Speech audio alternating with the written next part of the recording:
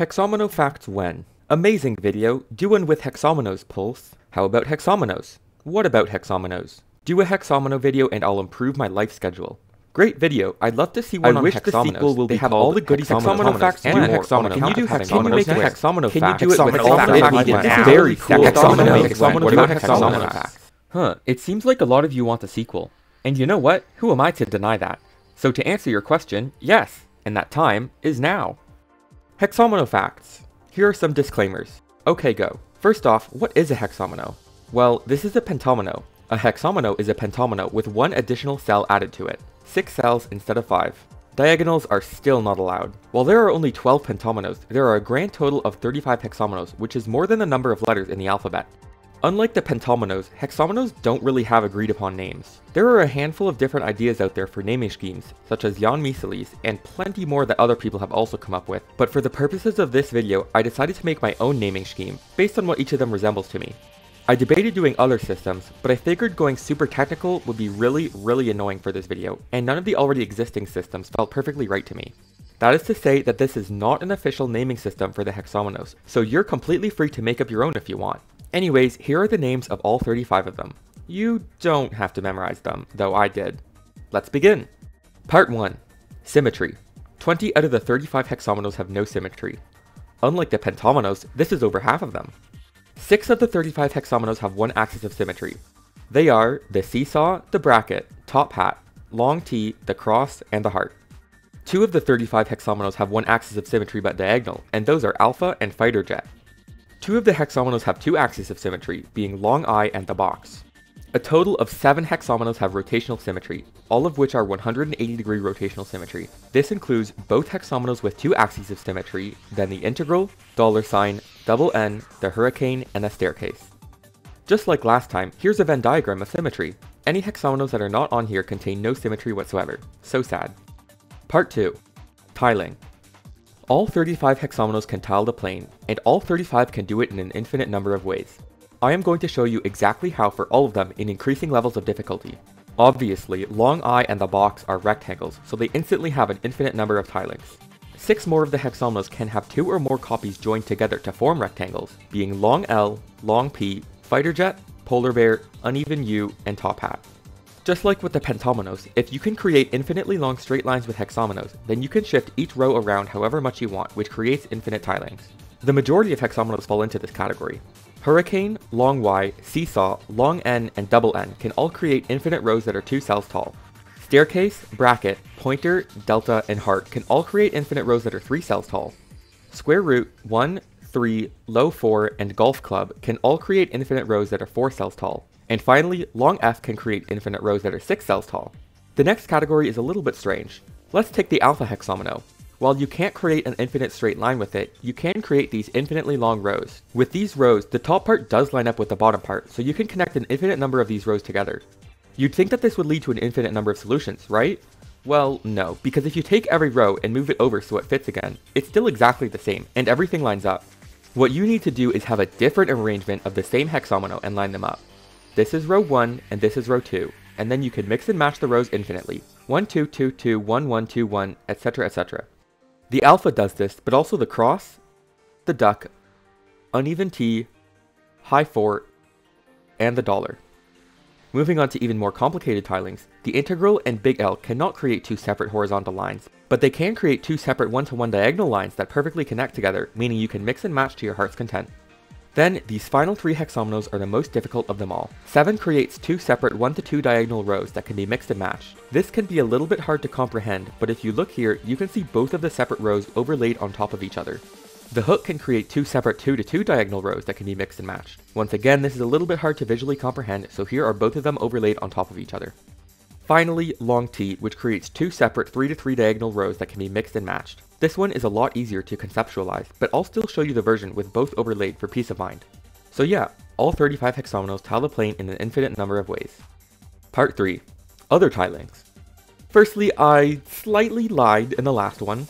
I said that only 6 of the hexominos can be joined together to form a rectangle, when in actuality 8 of them can. The only issue is the other 2 are a little bit more complicated. But anyways, moving on, with 35 hexominos and 6 cells per hexomino, that leaves a grand total of 210 cells. 210 is a pretty composite number and can form 8 different sizes of rectangles. Can you create different rectangles with all 35 hexominos? Unfortunately, the answer is no, it is not possible, but this can be proved pretty easily with parity. Let's take a smaller board, for example, 30 cells.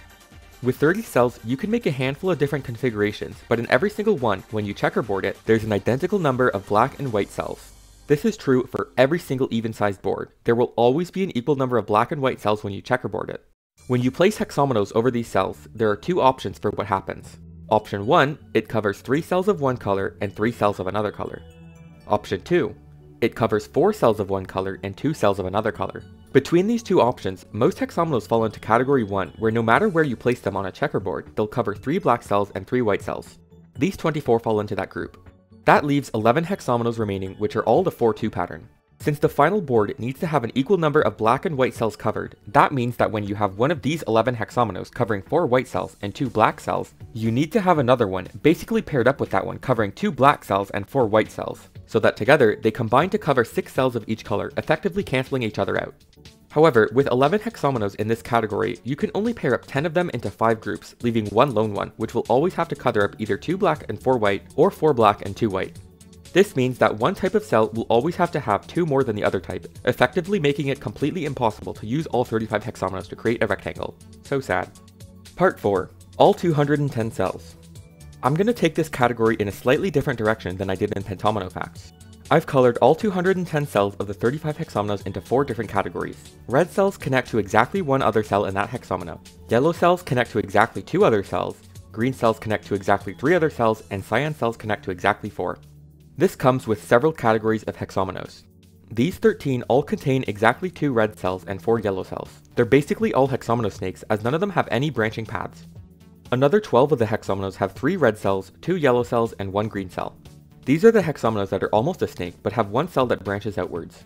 For 5 of these 12 hexominos, that branching green cell is directly in the middle, which means the other 2 yellow cells do not border each other. For the other 7, the branching cell connects to 2 red cells, which means both of the yellow cells do border each other. 4 of the hexominos contain an even split of red, yellow, and green cells, and all 4 of these hexominos contain exactly 2 instances of the P pentomino. The pointer and top hat both have their pairs of yellow cells and green cells connected to each other, while the fighter jet and the hurricane have both of theirs in the checkerboard pattern. Then we have category 4, which is only long P and the delta, both of which are 1 red, 1 green, and 4 yellow cells. And finally, category 5, or I guess categories 5 through 8, the lone exceptions. We have cross with 1 red, 1 cyan, and 1 yellow. The alpha with 2 red, 3 yellow, and 1 cyan. And finally the 2 that are maybe the most interesting. The box contains 4 yellow cells and 2 green cells and is the only hexomino without any red cells. Then, finally, the dollar sign contains 4 red cells and 2 green cells and is the one hexomino without any yellow cells. Part 5. Chemical formulas. So, in Pentomino Facts, I discussed which tetrominos are contained in the pentominos. This time, I'm going to discuss which of the pentominos are contained in the hexominos, except I'm doing it with a little bit of a twist. Basically, what this is take any hexomino. Take all 6 instances of a cell being removed from that hexomino. Discard whichever instances cause the cells to be split apart. Then, for the remaining ones, take the names of all of these pentominos, alphabetize them, and then group up duplicates. And there you have your pentomino chemical formula. Every single hexomino has a unique chemical formula, except for the bracket and the integral, which both form L2. Which is kind of cool that there's one exception, but also sucks because this is so close to being a valid naming system for the hexominos. But that's fine because they get to have more interesting names like bracket and integral instead. Anyways, here's the chemical formulas for all of them. 13 of them contain 2 pentominos, i.e. the same 13 that only had 2 red cells in the last part. For 5 of these, it's the same pentomino duplicated twice. For the other 8, it's 2 different pentominos. 12 of them contain 3 pentominos, and once again, it's just the same as the 3 red, 2 yellow, 1 green group. 3 of these 12 contain 2 instances of the same pentomino and one of another, aka the only symmetrical ones in this group, where the other 9 contain 3 different pentominos. 8 of the hexominos contain 4 pentominos within them. Only 2 of those 8 contain 4 entirely different pentominos, being the delta and long P, paired up once again. 3 of them contain 3 different pentominos, with one pair being doubled up, including fighter jet, pointer, and the cross. The last 3 have 2 pentominos doubled up, being hurricane, the dollar, and top hat. Then, the alpha is the only one that contains 5 pentominos, with the F and the P doubled up, alongside a single X. And finally, box contains 6 pentominos, a whole 4 instances of the P pentomino, and 2 U's. I'm gonna speed through this next part real quick because otherwise it would take ages, so pause if you want to see everything individually. The X pentomino is in the least number of hexominos at only 2, followed by the I pentomino, which is only in 4. 2 pentominos are only in 5 hexominos, being the W and the Z. 3 pentominos are in 6 hexominos, being the T, the U, and the V. Jumping up, the P pentomino is in 8 hexominos, most of them multiple times. The F pentomino is in 9 hexominos. The N and the Y pentominoes are both in 10 hexominos, and the L pentomino is in the most hexominos at 11. Despite being in the most pentominos, the L pentomino is not the most represented overall, because in most cases, hexominos with the P pentomino contain 2 P pentominos, which means P shows up the most distinct times in the hexominos at a grand total of 16 times. Part 6. Drawing lines through the hexominos. Out of the 35 hexominos, only 8 of them can have a line drawn through them perfectly with wiggle room on both ends. They are long I, long L, staircase, 3, integral, golf club, double N, and long N. 6 of the hexominos can have a line, but it must pass through a specific point. They are delta, duck, long P, long Y, hurricane, and 7.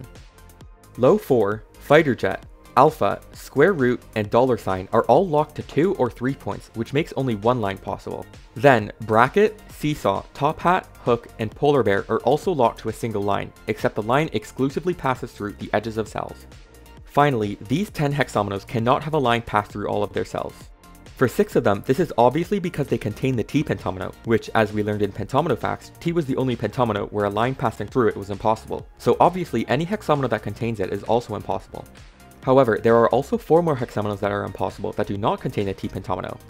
Those 4 are uneven U, big L, long F, and heart. Alright, so we've covered all the facts that were in Hexomino Facts now, with the exception of pathfinding.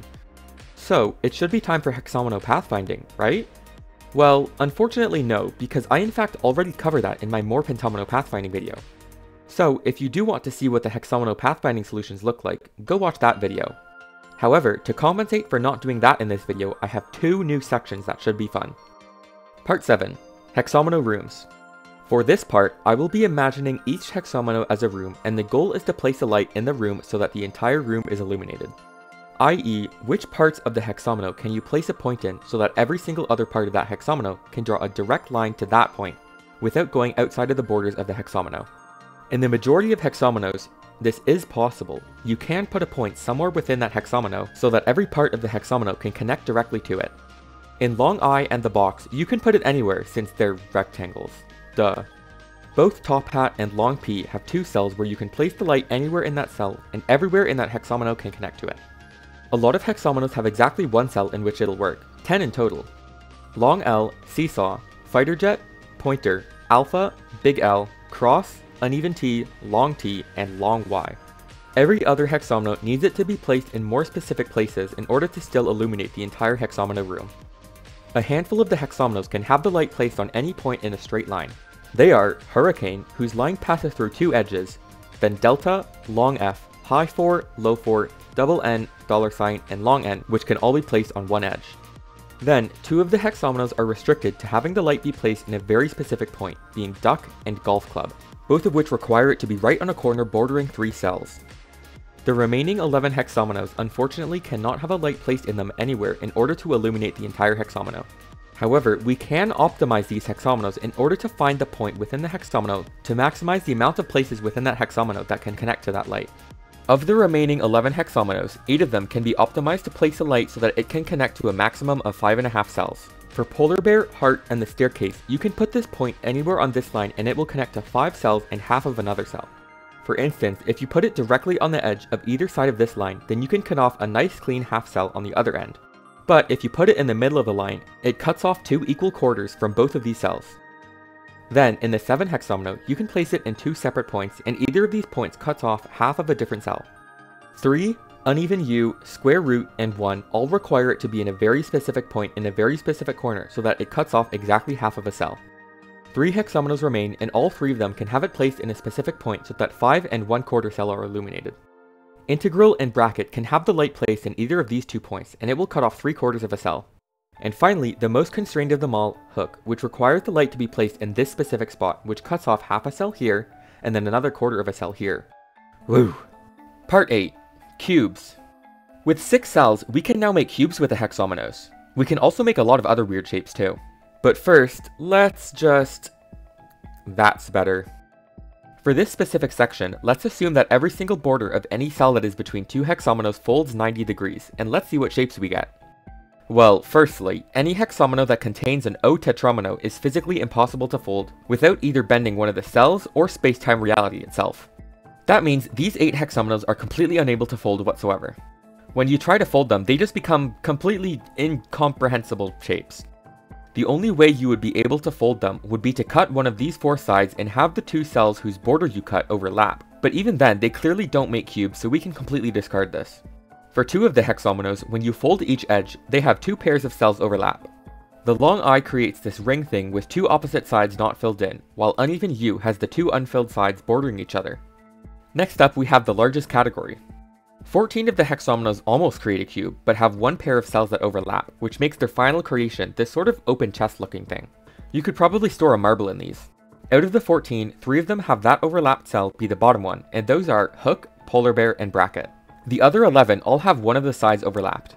Then, the remaining 11 hexominos do all form valid cubes. You can see pretty easily for these 6 hexominos, if you have the I tetromino and 2 cells sticking out on either side, the I tetromino creates a ring, and then the other 2 cells cover each exposed half on either side of the ring.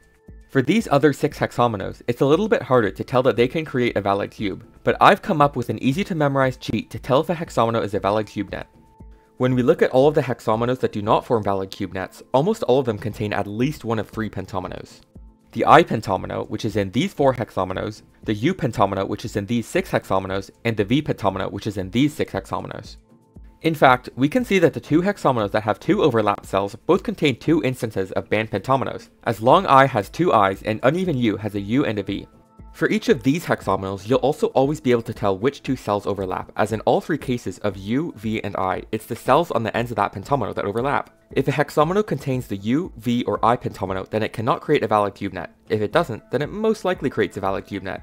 There are 3 exceptions of hexominos that are not valid cube nets and do not contain U, V, or I pentominos, and those are bracket, golf club, and long N. In all 3 of these cases, the 2 overlapped cells are on the ends of each hexomino. So just remember UVI pentominos and these 3 hexominos, I guess. Since I went through all the effort of cutting these all out and making them into shapes, I thought that, of course I had to tape them into actual cubes. Or, well, I taped the 12 hexominos that form cubes into cubes, and the remaining hexominos that don't form cubes still got taped into whatever they create. I even did the fucked up hexominos that don't fold whatsoever, even though they look like complete garbage, but honestly, being an eldritch monster isn't so bad.